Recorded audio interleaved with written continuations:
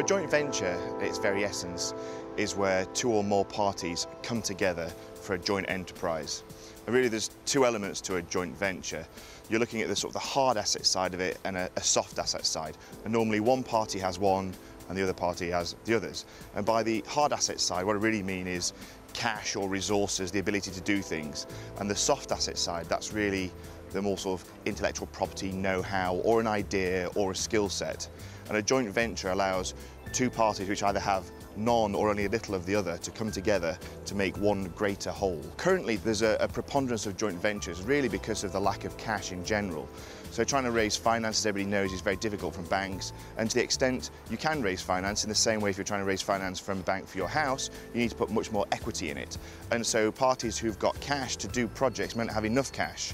And in the same way you may have, for example, in property development, you've got developers who've got a skill set, who've got a past history of developing properties, but they don't have the money and they can't get it from the bank in the way they used to. So they're going to parties who've got cash, to funds, private equity vehicles, whatever it may be, to try and put that cash in and allow them to do projects that they think they can deliver and do well. I disagree with people when they say that joint ventures are a last resort in these tough economic times. In reality, joint ventures have been around for a long while. It's merely because of the lack of access to finance in the current times that people are talking more about them and they're more in the news. Joint ventures are really, in many ways, a bit of a leap of faith. And the key thing that you have to have really with the other side is trust. And the reason why you need to have trust is that as soon as you enter into a joint venture, you lose control.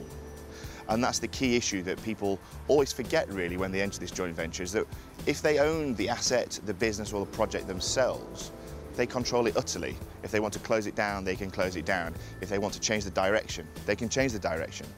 As soon as you get into bed with somebody else, suddenly you have to take on board somebody else's ideas, you have to listen to what they want to do, you have to give up the ability to do what you want to do. And that is the real disadvantage with it. In terms of the advantage, it's access to skills or assets that you don't have. It's the ability to do projects which you currently can't do at the moment.